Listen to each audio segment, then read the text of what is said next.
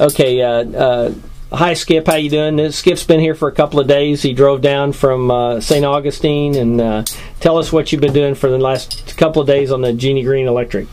All right, we're hooking up the 12-volt DC system. We've got our battery banks down here. There are more batteries to be going in. We're actually going to put in 4 Group 31, the yellow batteries, the same ones we're using on the propulsion system. We're going to put in Royal battery, brute force, 4 Group 31s at 110 amp hours, which will give you 440 amp hours. Okay, I'm sorry. Go ahead, Skip. Respectable. We've got our main battery bank is fused. I believe that's was it a 300 amp? 300 amp fuse. Yeah. Fuse coming right off the batteries. We go from there directly into our AB switch 1, 2 with 1 and marked here on the side is the 1 is the breaker panel. I put A, but it should be 1. 2 is the windlass. I don't know if I spelled windlass right. Of course, that feeds on out to their respective places. Coming off of the hot side of the battery, we've got a wire going over feeding our bilge pumps. We've got 3 of them installed. They're in and tested. I've got 20 amp breakers on each one of those. Might be a little overkill. And of course our main ground bus bar here.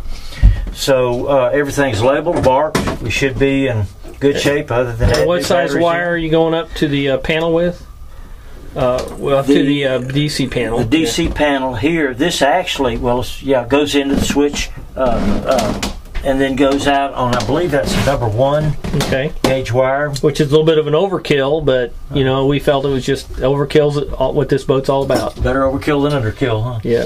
And so anyway, she came in kind of neat and clean. Got a nice clean battery compartment to work with, and so we should be good to go with, and add in our other bilge pump for the port mid pump. Okay, this is the starboard forward is probably this one, right? The one right under you. Okay, correct. And then we'll have a captain's cord, and they'll have another.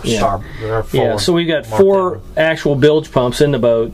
4 sections. We got 2 right over the keel. Okay, and then we got 2 back in each engine room. In each it's now a motor room. Not necessarily an engine room, but but it's an engine room. And then, so is there anything that you'd say if somebody was doing this as a DC, an electric boat or non-electric boat? Any comments you made? I noticed that the bilges are hot wired. So yeah. Right. So if you lose, blow this fuse here for a short elsewhere. You still got your fused bilge pump. So no matter what happens, some people argue, says, you know, should you put the bilge on the main panel or should you put the bilges at the battery box? What's your opinion? I like it separate like this. It's a totally separate circuit, clean, short run, fused right here. So if the boat has issues, you don't have to worry about going and finding a breaker panel.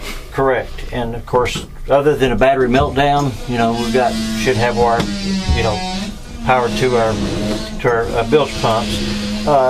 The port forward will go here, and the other question is going to be: do we want to run separate wires for the shower bilge pumps off here? Absolutely. From here too? Yeah, I think we're going to have a shower sump that's new, and I'm also going to have a shower sump up here, so that'll be that one too. So that'll be the other 2 circuits. Yeah, that'll be the last 2. Okay. Well, thank you very much, Skip, for coming down, and we'll look forward to maybe getting you down here again, or at least getting you to the Miami Boat Show. All righty, well, enjoyed it. We've been eating good.